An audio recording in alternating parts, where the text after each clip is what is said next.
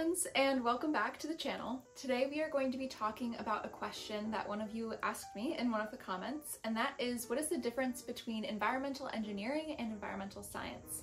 I have experience with both. I started out in college as an environmental engineer and then transitioned to being an environmental scientist. So let's get into the difference between each major and then what jobs they can lead to for your future.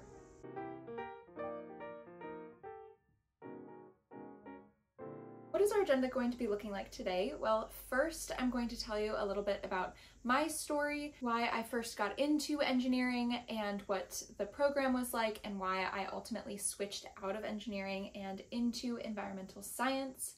And then we'll kind of take it out into the broader range and look objectively at the differences between the two fields.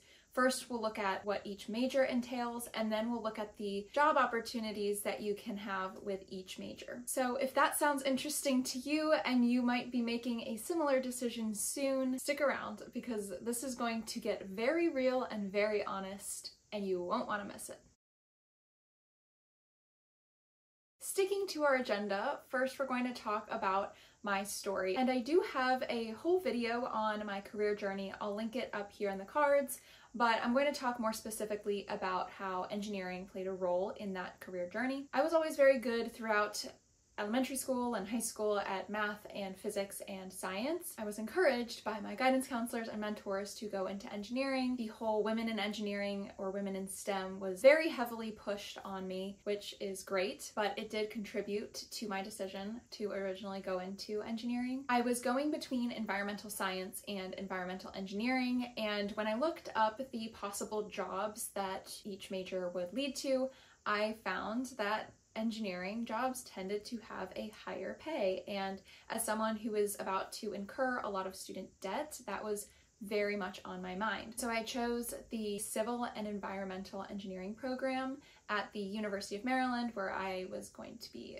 attending. In my mind, I wasn't really focusing on the actual day-to-day of each role or the types of classes I would be taking during my entire undergraduate degree. That's kind of why I decided to go into engineering. Now, I think my biggest mistake was not doing enough research. And so if you are in that position, I would encourage you to, after this video, watch plenty more and actually talk to people in your community who might have more experience. But what my research was lacking was informational interviews with real environmental engineers and real environmental scientists. And I also wasn't looking explicitly at the courses that I would be taking. What I would have uncovered if I had done that research, and this is leading into why I changed my mind, is because the program at the University of Maryland is civil and environmental engineering. And I will say, the University of Maryland has one of the best engineering programs, and that is a big reason why I chose to do engineering with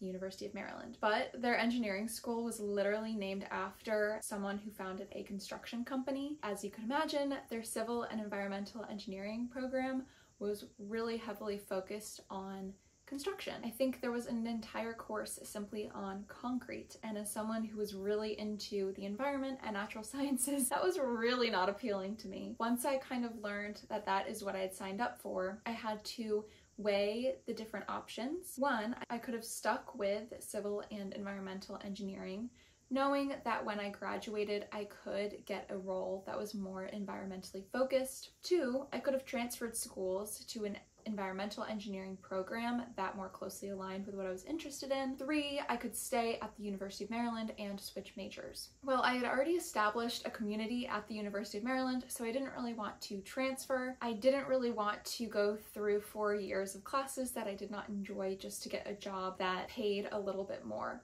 So ultimately, I decided to switch majors and go into environmental science and policy, and I really do not regret that. Mila is also going to be giving some advice about careers and sustainability. Yes, so the Environmental Science and Policy program at the University of Maryland specifically is really interdisciplinary, and that was something I was very interested in. I had a very broad range of the courses that I could take, and I could almost tailor my course load to my specific interests. So I focused more on biodiversity and conservation courses and took actual like biology and chemistry classes, along with some more policy-focused classes like law and environmental policy. I was really happy that I made that switch. However, I am just, again, one opinion, and this is just my own experience at one singular university. So depending on what the programs look like at your university, your journey could look a lot different. So the ultimate thing I would say here is to just make sure that you're doing your research about the different course loads and also what the alumni of that program are doing now. So I know both the engineering and environmental programs at UMD listed some of their alumni, and if you reach out to them, that might be your best source of information to help you guide this decision. So that's my story. I wanted to also touch on some quick points about environmental engineers and environmental scientists so you can kind of see where you're going if you choose either one. So we'll start on the course load for both environmental engineers and environmental scientists. Obviously, this will change depending on the school that you're going to and the specific program that you're looking at. For example, some environmental engineering programs focus a lot on hydrology and water science, and then some, like the one at UMD, focus more on civil engineering and environmental health and safety aspects of construction sites and things like that. Generally, the courses in an environmental engineering degree will have a lot more math courses, physics courses, engineering courses, of course, and a couple of electives sprinkled in there. Your environmental science programs will be more focused on biology, chemistry, with some math and physics sprinkled in. You won't be taking the higher levels of those topics as you would in engineering. With environmental science courses, you're also doing a lot of lab and or field work depending on the capabilities of your school, and a lot of times these programs do integrate a policy aspect, whether that's law class or a policy class or even an international relations class, because right now the environment is so tied to policy. Okay, so let's talk about skills. With environmental engineering, you'll be looking at a lot of technical skills, so that would be data analysis, modeling, some coding even depending on the program, and then also learning different testing and lab techniques specific to environmental engineering. Now, with environmental sciences, a lot of the skills boil down to research projects. You'll be learning your research techniques. A lot of them will also look at spatial modeling or GIS skills, as well as taking field samples and analyzing those field samples. Okay, so that's kind of the difference between the two majors, but let's get into what each job would look like after you graduate and the differences between the two.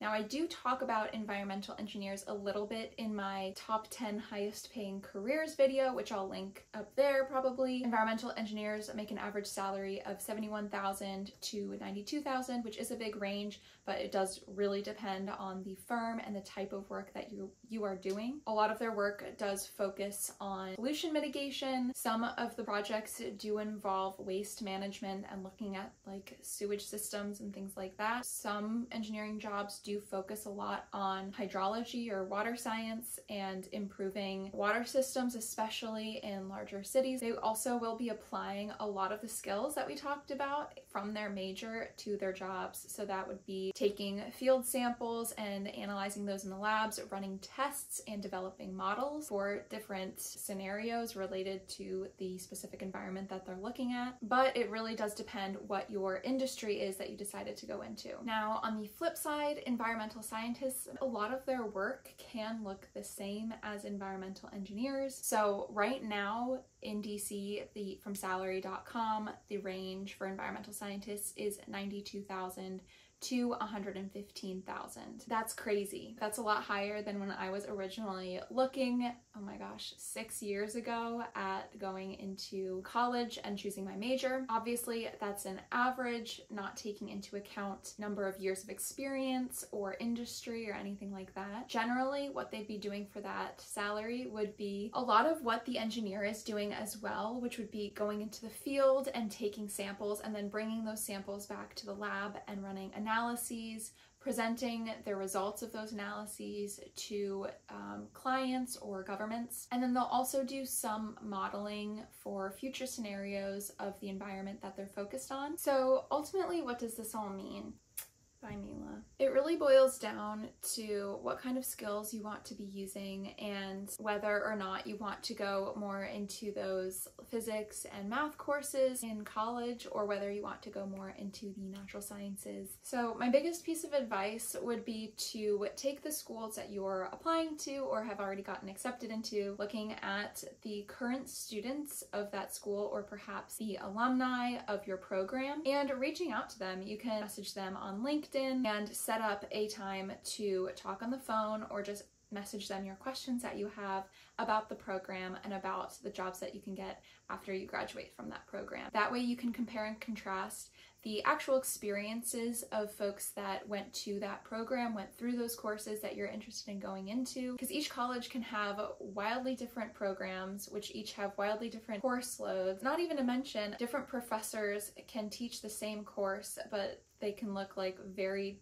different classes depending on the professor that you go to. So it really depends on a lot of factors, and you want to make sure that you're considering all of those factors in your decision on whether or not to choose environmental engineering or environmental science. So this was a very specific topic. Let me know if you liked seeing specific topics like this, and if so, let me know in the comments what other specific topics you'd be interested in hearing about. Thank you for staying to the end. Please feel free to subscribe and like this video. It really means a lot and helps out the channel. I will see you in the next video. Bye!